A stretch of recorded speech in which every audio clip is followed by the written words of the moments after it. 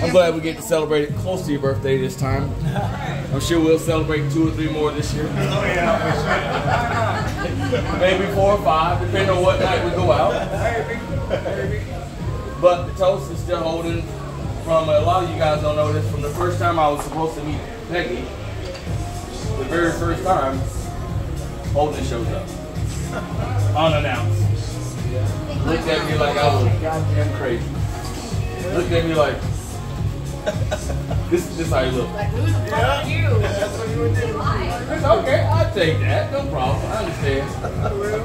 But from that day, it's been nothing but 100% generous to me, kind, open, making me feel welcome to this. If you see, for me, this was the family that everybody here was here before me. Him making me feel welcome. This is what it is. Let's not make it hard. I want to tell him I appreciate you in front of everyone. And I wish you many, many more birthdays. And to everybody here, remember I said on my proposal to your mom, I said, this is family.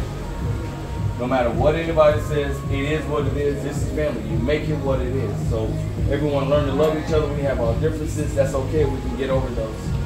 I want to tell Holden for sure, happy birthday, many, many more. And